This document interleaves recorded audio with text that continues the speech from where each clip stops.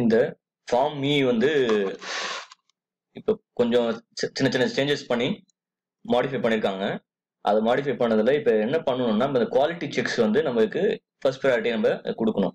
ஓகேங்களா? இப்போ இப்போ எக்ஸிஸ்டிங் ஃபார்மில் என்ன இருக்கும்னா நிறைய டேட் ஆஃப் பர்த் அதெல்லாம் வந்து நம்ம சரியா அடிக்காம வச்சிருக்கோம் சில டிஏ. அதனால என்ன ஆகுதுன்னா ஸ்டேட் லெவல்ல கன்சல்டேட் பண்ணும்போது டேட்டா அனலைஸ் பண்றதுக்கு ரொம்ப கஷ்டமா இருக்கு. அதனால இதை கொஞ்சம் ப்ரையாரிட்டி பண்ணும்போது நமக்கு குவாலிட்டியை என்ஷூர் பண்றது ரொம்ப முக்கியம். அப்ப இது வந்து நம்ம முதல்ல என்ன பண்ணுவோம், அப்படியே எடுத்த உடனே எல்லாத்தையும் எடுத்து அப்படியே பேஸ்ட் பண்ணுவோம் இந்த ஷீட்ல ஃபார்மிங்க. அப்படி பண்ணாம இதுல இந்த தடவை என்ன பண்ண போறோம்னா நம்ம ஒரு ஒரு காலமா நம்ம பேஸ்ட் பண்ண போறோம். அதுக்கப்புறம் அதை பிஓ காமிச்சிட்டு அதை வேலிடேட் பண்ணி அது ஓகே சொன்னதுதான் அடுத்த காலத்துக்கு வரணும். ஓகேங்களா? அப்ப இந்த ஃபார்ம் மீன் ஒன்று இருக்கும், லைன் லிஸ்ட் ஓவரால் இது. அதுக்கப்புறம் ஐசிஎன்டிடி நம்ம ஏற்கனவே பிஎல்ஹெச்விக்காக தனியா வச்சிருக்கோம். அப்ப பிஎல்ஹெச்வி இங்க இருந்தா அதுவும் வரும், அது இல்லாம பிஎல்ஹெச்விக்கு சரி டெலிவரி தனியா இருக்கு, அதனால இது இங்க காமிக்கும். ஓகேங்களா? அப்ப இதுல நமக்கு என்ன பண்ண போறோம் அப்படின்றதுதான் முதல் இது. இப்போ உங்களுக்கு ஷேர் ஆயிடுச்சு எல்லாமே இன்னைக்கு. அப்ப இதுல சீரியல் நம்பர்னு போட்டோம்னா என்ன பண்ணணும், சீரியல் நம்பர் 1ல இருந்து 1000 இருக்குன்னா 1000 சீரியல் நம்பர் தான் இருக்கணும். உங்க ஆன்கோயிங் வந்து 1000 தான் இருக்குன்னா 1000 தான் இருக்கணும். அப்ப இத இந்த ஆர்டர்ல இருக்கான்னு செக் பண்ணிடுங்க. ஓகேங்களா? 1002, 1003, 1020 வரைக்கும் அப்படி எக்ஸ்டெண்ட் பண்ணாதீங்க. எவ்வளவு ஆன்கோயிங் இருக்கோ அந்த மாசம் வரைக்கும் அது இருக்கோ அது வரைக்கும் தான் நீங்க எது வரைக்கும் டேட்டா என்டர் பண்ணீங்களோ அது வரைக்கும் தான் இங்க வரணும். அதுக்கப்புறம் வேற எதுவுமே வரக்கூடாது. இது ஓகே ஆயிடுச்சு. இப்ப ஃபில்டர் பண்ணா என்ன இருக்கணும், ஒரு 1 தான் இருக்கணும், ஒரு 2 தான் இருக்கணும். அப்ப அது இல்லாம பிளாங்க் எதுவும் வரக்கூடாது. அப்படி இருந்தாதான் உங்களுக்கு அது சக்சஸ். அப்ப குவாலிட்டி இது செக் ஆயிடுச்சு. அப்ப இது ஓகே ஆயிடுச்சுன்னா உங்க பிஓட்ட கன்ஃபார்ம் பண்ணிக்கங்க. அவங்க செக் பண்ணிட்டு உங்களுக்கு ஓகே சொன்னதுக்கு அப்புறம் அடுத்து டிஏ நேம். இதுல டிஏ நேம் என்ன பண்ணுவோம், சில பேர் என்ன பண்றாங்க, இப்ப 2-3 ப்ராஜெக்ட் இருக்கு அப்படின்னா இப்ப ஏஆர்எம் அப்படின்னா என்ன பண்ணுவாங்க, 2 ப்ராஜெக்ட் இருக்கு அப்படின்னா ஏஆர்எம் ஒருத்தவங்க எழுதுவாங்க, விழுப்புரத்துல இருக்கவங்க அதே மாதிரி ஏஆர்எம் எழுதுறாங்கன்னா ஸ்டேட் லெவல்ல கன்சிடர் பண்ணும்போது சென்னையில இருக்கவங்க ஏஆர்எம் கன்சிடர் பண்ணனா அது நம்மளால என்ன பண்ண முடியாது, டிஃபரன்ஷியேட் பண்ண முடியாது. அதே மாதிரி ரஸ் பாத்தீங்கன்னா அது 3 ப்ராஜெக்ட் இருக்கு. அப்போ மூணு ப்ராஜெக்ட் இருக்கவங்க ரஸ்ன்னு மட்டும் எழுதுனா அது வராது. அதனால சில பேர் என்ன பண்ணுவாங்க, ரஸ் ஃபுல் எக்ஸ்பான்ஷன் எழுதுவாங்க. இன்னொருத்தவங்க வந்து இன்னொரு டிஸ்ட்ரிக்ட்ல இருக்கவங்க இப்ப தூத்துக்குடியில இருக்கவங்க என்ன பண்ணுவாங்க, வெறும் ரஸ்ன்னு மட்டும் போடுவாங்க. அப்ப அதுவும் பண்ணாதீங்க. யூனிஃபார்மா நீங்க ஒரு ஆர்கனைசேஷனா 3 இதுன்னா அந்த ஷார்ட் ஸ்பேனே இருந்தா போதும், ஃபுல் எக்ஸ்பென்ஷன் தேவையில்லைங்க. அப்ப இங்க ரஸ் அப்படின்னா ரஸ் இங்க என்ன பண்ண போறீங்க, ஹைஃபன் போட போறீங்க. அதுக்கப்புறம் எம்டியூ அப்படின்னா எம்டியூன்னு வச்சுக்கோங்க, எம்டிஹெச்னு வச்சுனாலும் எம்டிஹெச் வச்சுக்கோங்க. அது எது வைக்கிறீங்களோ அதை நமக்கு இங்க காமனா அது எல்லா இடத்துலயும் அதே தான் வரணும். அப்ப இங்க எம்டியூ அப்படின்னா ஃபர்ஸ்ட் கேப்ஸ், எம்டிஹெச் அப்படின்னா எம்டியூ, இது 3மே கேப்ஸ்ல போட்டுருங்க. ஒரு இதுல என்ன பண்ணுவோம், ஐஃபன் வந்து வைப்போம், ஒரு இதுல வந்து அண்டர் ஸ்கோர் வைப்போம். அப்ப அப்படி வைக்காம சில இதுல ஸ்பேஸ் இருக்குதா, அப்படி வரக்கூடாது. அப்ப இந்த ஈக்குவலா எல்லாமே யூனிஃபார்மா வரணும், ஸ்பேஸ் இருக்கிறதுல இருந்து எல்லாமே வரும்.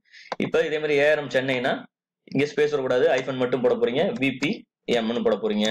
இவங்க ஐஃபன் பண்ணிட்டு சிஹெச்ஏ அப்படின்னு மட்டும் பண்ண போறீங்க. அப்ப இதுல ஸ்மால் லெட்டர் வேணா எல்லாமே கேப்ஸ்லயே வச்சுக்கோங்க. அப்படின்னா இதுதான் அங்க காமன் யூனிஃபார்மிட்டி. அப்ப இங்க ஃபில்டர் பண்ணனா என்ன வரணும், உங்களோட இதுல ஒரு இதுதான் காமிக்கணும். இப்ப எக்ஸாம்பிள் இப்ப நான் அடுத்தது என்ன பண்றேன், ஏஆர்எம் கொஞ்சம் ஸ்பேஸ் விட்டுட்டு சிஹெச்னு டைப் பண்ணா வரும், இங்க பாத்தீங்கன்னா 2 ஏஆர்எம் சென்னைன்னு வருது. அப்படி வரக்கூடாது. உங்களுக்கு ஃபில்டர் பண்ணீங்கன்னா உங்க நிறுவனத்தோட ஒரே ஒரு பேர் தான் இங்க காமிக்கணும், வேற எதுவும் வரக்கூடாது, இங்க பிளாங்க் வரக்கூடாது. அப்படி இருக்குதான்னு செக் பண்ணிக்க. அதுக்கப்புறம் டிஸ்ட்ரிக்ட். இப்போ ஒரு டிஸ்ட்ரிக்ட்ல 4-5 டிஏ இருக்குன்னா அப்ப என்ன பண்றாங்க, சென்னை அப்படின்னா ஒருத்தவங்க சென்னைன்னு கேப்ஸ்ல எழுதுவாங்க.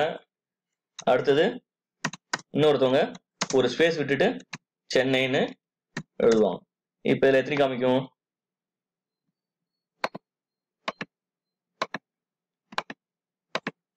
அப்ப இந்த அந்த மாதிரி இல்லாம ஒரே என்ன பண்ணணும், நம்ம தான் ஈக்குவலா எழுதணும். அப்படின்னு வரும்போது இங்க ஃபில்டர் பண்ணா சென்னை மட்டும் தான் வரணும். அந்த மாதிரி காமனா ஸ்பேஸ் வைக்காம எல்லாமே இருக்கான்னு செக் பண்ணிடுங்க. அப்ப இது இந்த அலைன் பண்றது எல்லாமே சென்டர்ல கொண்டு வர்றது, இது என்ன இருக்கணும், இது லெஃப்ட் கார்னர் அலைன்மெண்ட் இருக்கணும், இது இந்த மிடில் இருக்கணும் எல்லா டெக்ஸ்டும், அதை பாத்துங்க. அப்புறம் ஓடபிள்யூ பேர் இருந்துச்சுன்னா இதுல இந்த மிஸ்டர் மிஸ்ஸஸ் இனிஷியல் எதுக்கும் போட வேணாம், ஓடபிள்யூ பேர் மட்டும் எழுத போறீங்க. ராஜானா ராஜா தான், அவ்வளவுதான். ஆர் ராஜா, பி ராஜா, ராஜா எஸ் அப்படின்னு டைப் பண்ண வேணாம். அப்ப இங்க ஃபில்டர் பண்ணா ஒரு ராஜா தான் இங்க காமிக்கணும். 20 ராஜா எதுனாலும் 1 தான் வரணும். அதுக்கப்புறம் அவங்க டர்ன் ஓவர் ஆயிட்டாங்கன்னா ஆட்டோமேட்டிக்கா உடனே என்ன பண்ணணும், அன்னைக்கே உடனே இதை அப்டேட் பண்ணணும். இதை அப்டேட் பண்றது எப்படின்னா, இதை செலக்ட் பண்ணிட்டு ராஜாவை கண்ட்ரோல் எஃப் அமுத்துனீங்கன்னா என்ன வரும், ஃபைண்ட் அண்ட் ரீப்ளேஸ்னு வரும். அந்த ரீப்ளேஸ்ல போயிட்டு ராஜான்னு டைப் பண்ணி அதுக்கப்புறம் அதுக்கு பதிலாக குமார் வந்திருக்காருன்னா குமார்னு டைப் பண்ணி ரீப்ளேஸ் ஆல் போட்டீங்கன்னா அது ஆயிடும். வேற ஏதாவது சப்போர்ட் வேணும்னா நீங்க உங்க ரெஸ்பெக்டிவ் ப்ரோக்ராம் ஆஃபீஸர் கேட்கலாம், இல்லைன்னா எம்என்ஏ கேட்டுக்கலாம், இல்ல உங்களுக்கு இப்போ எனக்கு கால் பண்ணாலும் நீங்க கால் பண்ணிக்கலாம். அதுக்கப்புறம் பேர் எஜுகேட்டர் அதே மாதிரி இங்க உங்களுக்கு 17 பேர் எஜுகேட்டர்னா இங்க 17 பேர் எஜுகேட்டர் தான் காமிக்கணும், வேற எதுவும் வரக்கூடாது.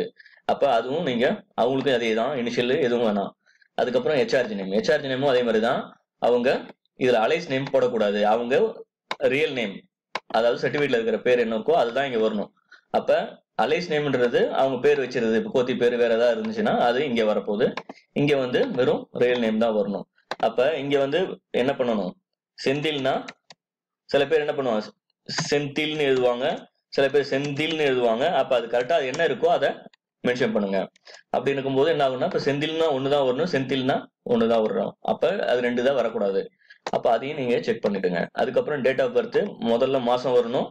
அப்படின்னா இப்ப 01 தான் போடணும், 1வது மாசம்னா 01 போடணும், வெறும் 1 போடாதீங்க. அதுக்கப்புறம் டேட் என்ன பண்றாங்க, டேட்டு 22னா டேட் 22, அதுக்கப்புறம் இயர் ஃபுல்லா அடிக்கணும். இப்ப டைப் பண்ணீங்கன்னா இங்க ஏஜ் மாறுதான்னு செக் பண்ணிடுங்க, ஆட்டோமேட்டிக்கா இது மாறிடும். அப்ப என்ன வரணும், இப்படி மாறல அப்படின்னா நீங்க என்ன பண்ணணும்னா உங்க மறுபடியும் இந்த இதை செக் பண்ணி முடிச்சிருங்க. அப்ப இது எல்லாமே நீங்க என்ன பண்ண போறீங்க, இதை பேஸ்ட் பண்ணி முடிச்சுட்டு அதுக்கப்புறம் தான் அடுத்தது என்ன பண்ண போறீங்க, இது போறீங்க, அதுக்கப்புறம் இது போறீங்க. இது கன்ஃபர்மேஷன் முடிச்சதுக்கு அப்புறம் தான் அடுத்த ஷீட்டை நீங்க பேஸ்ட் பண்ணுங்க ஒரு காலம். அதனால இது நமக்கு வந்து ஒரு நாள் ஒரு மாசம் ஆனாலும் பரவாயில்ல, நம்ம இது குவாலிட்டி இதை எடுத்துட்டதான் நம்ம டேட்டா அனாலிசிஸ்க்கு நமக்கு யூஸா இருக்கும். அதை வச்சுதான் நம்ம பிளானிங்க்கு நம்ம பண்ண முடியும். டேட்டா இல்லாத நம்ம பிளான் எதுவும் பண்ண முடியாதுன்றது நமக்கு தெரிஞ்ச விஷயம். அப்ப ஐடி மார்க் அதே மாதிரி யூனிஃபார்மா ID mark mole on the ஃபோர்ஹெட்னா அது ஒரே ஒரு தான் இருக்கணும், எல்லா இதுலயும் அதே தான்.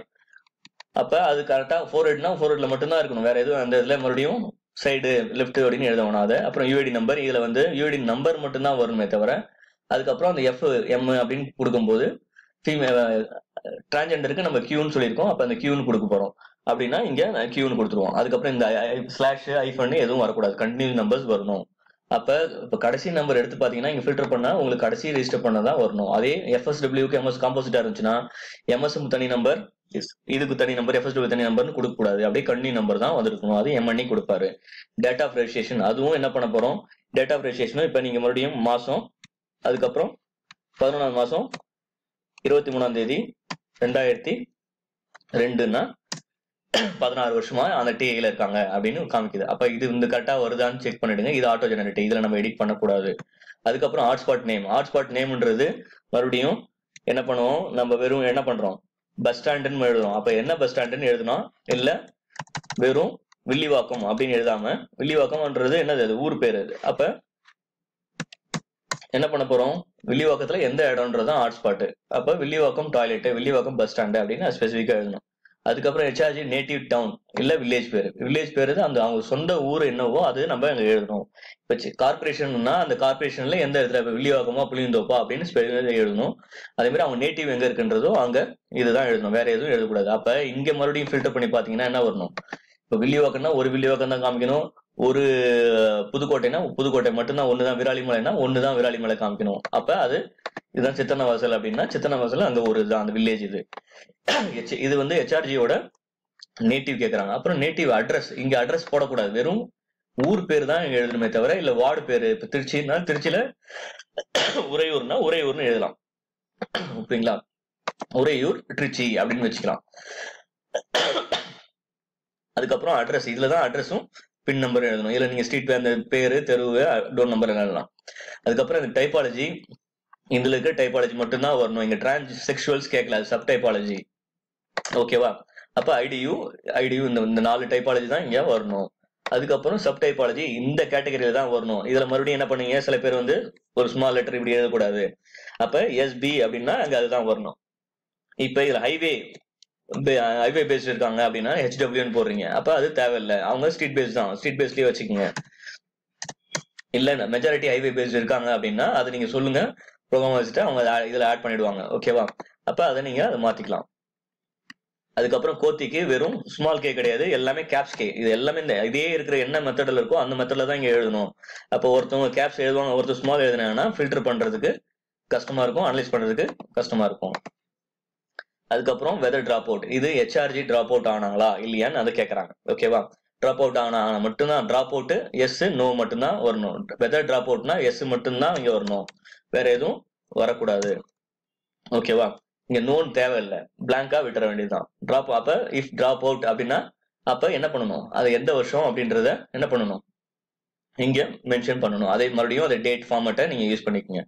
அப்புறம் ரீசன் ஃபார் டிராப் அவுட் அப்படின்னா மைக்ரேட் ஆயிட்டாங்க அப்படின்னா, மைக்ரேட் ஆனவங்க எந்த டிஸ்ட்ரிக்ட் மைக்ரேட் ஆனாலும் நம்ம ஸ்பெசிஃபிக்கா, ஏன்னா நம்ம டிஸ்ட்ரிக்ட்ஸ் மற்ற டிஸ்ட்ரிக்ட்ஸ்லயும் இன்ட்ரோடக்ஷன் நடந்துட்டு இருக்கு. அப்ப அதுவும் அங்க அந்த ப்ராஜெக்ட் மூலமா நடப்பாங்க. அப்ப அதை பார்க்கணும். அதுக்கப்புறம் என்ன பண்ணணும், ஷேடோ சார்ஜியான்றத என்ன பண்ண போறோம், இங்க கொண்டு வர போறோம். இது ஆட்டோ ஜெனரேட் ஆகும். அதுக்கப்புறம் மேரிட்டல் ஸ்டேட்டஸ்ல இந்த கேட்டகரி தான் உங்களுக்கு வரும். ஓகேவா?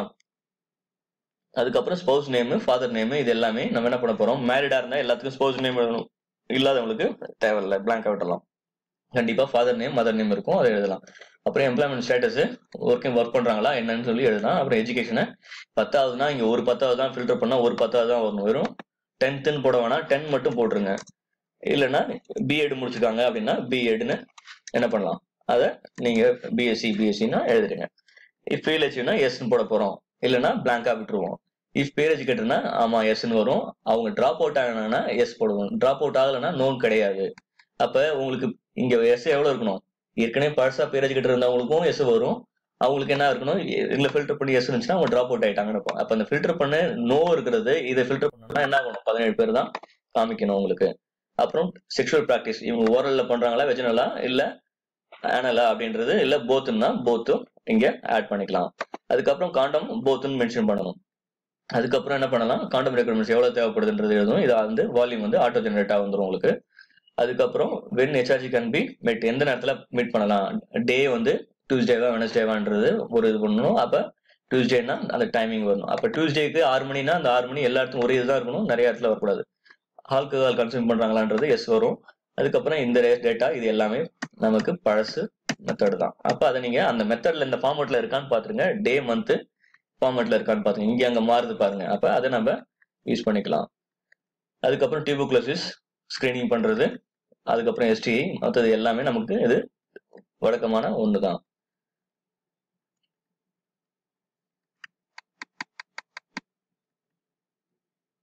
அப்புறம் இந்த டியூ வந்துடும். அந்த ஃபார்மேட் சென்டர் நேம் வந்து இப்ப லால்பேட்டை அப்படின்னா லால்பேட்டை மட்டும்தான் இங்க காமிக்கணும், வேற எதுவும் காமிக்க கூடாது. ஒரு லால்பேட்டை தான் இருக்கணும். ஃபர்ஸ்ட் சென்டர் டெஸ்டிங் முடிச்சுட்டு தான் அதுக்கப்புறம் செகண்ட் டெஸ்ட் அவங்க பண்ணுவாங்க. அதுக்கப்புறம் இது ரியாக்டிவா நான் ரியாக்டிவா அப்படின்னு மட்டும்தான் எழுதணும்.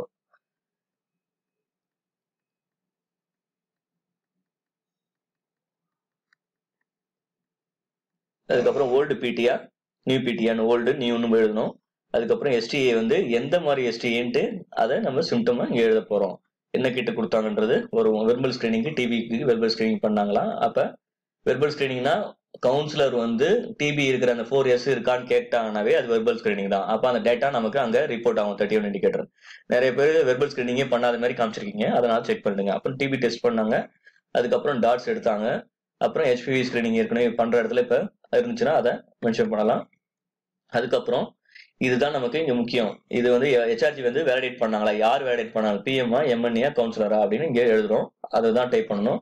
எப்ப வேலிடேட் பண்ணாங்க டேட் போட போறீங்க, நியூ ரீசார்ஜ் எப்ப கலெக்ட் பண்ணீங்கன்றது வரும். அது அப்டேட் பண்ணது எப்ப அப்படின்னு எஸ் அப்படின்னா எஸ்ன்னு போட போறீங்க. அதுக்கப்புறம் உங்க பிஓ வந்து அந்த வந்து வேலிடேட் பண்ணிட்டாரா அப்படின்னு அது இருந்தாங்கன்னா அந்த ஹெச்ஆர்ஜிக்கு எவ்வளவு பேருக்கு பிஓ வேலிடேட் பண்ணாங்க பிஓன்னு போட போறீங்க. அதுக்கப்புறம் கவுன்சிலிங் எப்ப கொடுத்ததுன்றது வரும். ஆதார் கார்டு வந்து அந்த டீடைல் எஸ்ன்றது, இதுல வந்து ஆதார் கார்டு நம்பர் கேட்கறாங்க, அப்படி அதை போடலாம். பிஎம் இன்சூரன்ஸ்க்கு வாங்கினாங்கன்னா எஸ் போட போறீங்க. டிஜி வெல்ஃபேருக்கு அப்ளிகபிள் இருக்கவங்களுக்குலாம் எஸ்ன்னு போட போறீங்க, இல்லாதவங்களுக்குலாம் இல்லைன்னு வந்துட போகுது. இதுதான் வர்றது. அதே மாதிரி ஐசிஎன்டிடில அதேதான், இந்த நம்ம அதே சொன்னதுதான். அந்த பிளாக் எழுதணும், அவங்க எந்த பிளாக்ல இருக்காங்களோ அவங்க நேட்டிவ் தான் கேட்கறாங்க. அதுக்கப்புறம் டிஎல் எப்போ ரெஜிஸ்டர் ஆனாங்க கேட்கறாங்க. இது எல்லாமே அந்த ரியாக்டிவ், சிப்ளிஸ் ரியாக்டிவும் வரும், ஹெச்ஐவி ரியாக்டிவும் ஸ்டேட்டஸும் வரும். டிராப் அவுட்டா ஆக்டிவான்னு கேட்கறாங்க. அதுக்கப்புறம் இதுல வந்து கேட்டகரிஸ்ல பாத்தீங்கன்னா இது ஹெச்ஆர்ஜியா, அதுக்கப்புறம் ஸ்பௌஸா, ரெகுலர் பார்ட்னரா, லிவிங் பார்ட்னரா இங்க வந்துடும். அவங்களுக்கு மட்டும் தான் இப்ப ஹெச்ஆர்ஜினா தான் இங்க டைப்பாலஜி வரும், மத்த யாருக்கும் இங்க சப் டைப்பாலஜி வராது. ஆனா யூஐடி நம்பர் ஹெச்ஆர்ஜிக்கு வரும், அவங்களோட பார்ட்னர்ஸ்க்கும் வரும். இப்ப குமார் அப்படின்னா குமாருக்கு ஒரு ஈவெண்ட் நம்பர் வந்துடும். அதுக்கப்புறம் குமாரோட ஒய்ஃப் வந்து செல்வி